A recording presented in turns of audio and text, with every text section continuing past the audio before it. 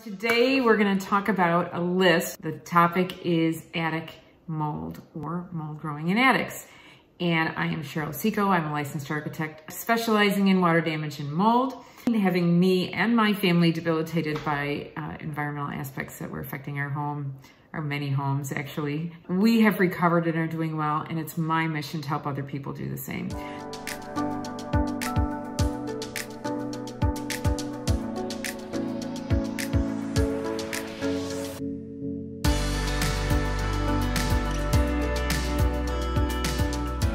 So let's talk about mold in the attic. And there are 5 things that contribute to mold in the attic. So we're gonna go through those quickly. Number 1, inadequate ventilation.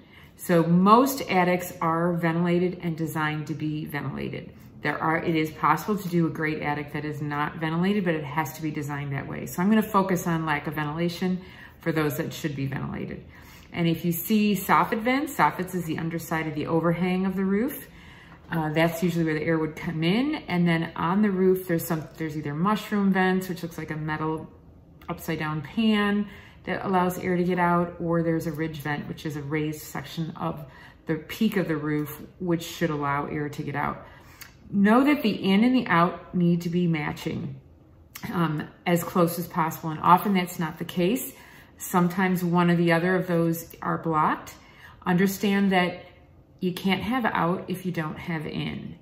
So to have ventilation, there has to be air coming in and a place for air to go out. It's not just, if you just went into a room and opened one window and had nothing else opened in the house, that you won't have ventilation. You'll have an open window, and if the wind is blowing in the right direction, you might have a breeze blowing in, but you won't have air moving through unless you have an in and an out. So that was number 1, ventilation. Number 2 is heating, air conditioning, and ventilation ducts or air conditioning condensers in the attic. All of those things can lead to mold in the attic because the attic is typically an unconditioned space, and it's worse. Heating season isn't so bad if that's the case, but generally the air conditioning unit isn't used in the heating season. So in the heating season, heat is very dry, so we don't have an increase of moisture. In the cooling seasons, we usually have high humidity, and we're trying to blow cold air, which creates cold surfaces on the equipment that's being used to create the cold air. And when we have warm, humid air, it can condensate on those systems that are in this attic that oftentimes can be well over 100 degrees, even over 150 degrees in a hot climate. So we often have those ducts being leaky. We have condensation that gets inside the ducts. So that is a big cause of mold in attics. And so if you have that situation, which I never recommend if you're building new construction, avoid that. But if you have it, that's something that needs to be investigated.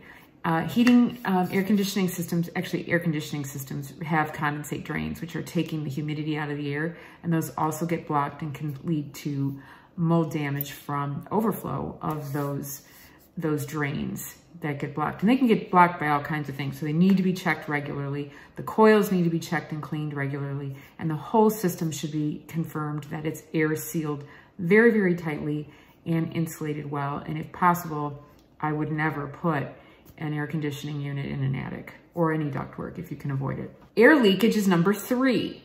Air leakage would be just air from inside the space in the home that by natural convection currents rises up in the building and goes through the roof.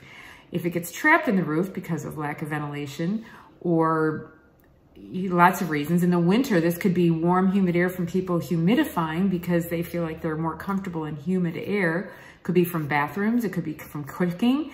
Just the breath we breathe is humidity. And so that can go into the attic, hit a cold surface, condensate, and even have rain in the attic in the wintertime, cold temperatures. So that's air leakage. We need to air seal the ceiling plane.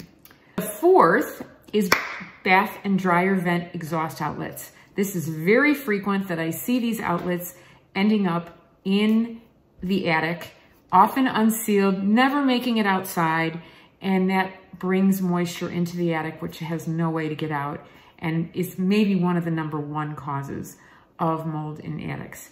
The other concern would be if those exhaust fans are going out a soffit, which means they're going out the underside of something to blow down.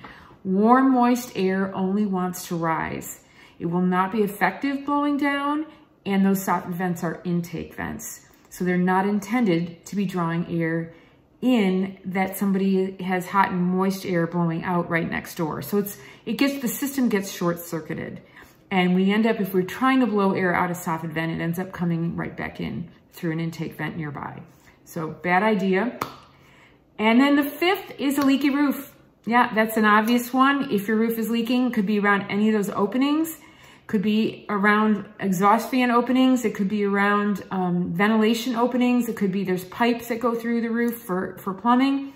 Any of those things can leak. The flashing can leak. Caulk is not usually the solution. There should be a more manual solution of layering of flashing and sealing. But that is another big reason why we have mold in attics, because the water gets into the attic and we don't see it in our living space for a long, long time. And it collects there and it raises humidity in addition to all those other things. I have a Build a Safe Home course. There's an intro and the full course that are available right now. I do come on and do live Q&A sessions for the people involved in the big course. And even if it's your own home, understanding how to build a safe home can be a great educational tool for you to understand what might have been done incorrectly in the home that you're currently in or in a home that you're looking to buy. So I hope this is helpful on mold in attics. Check out my website, avoidingmold.com, and I look forward to seeing you on the next video.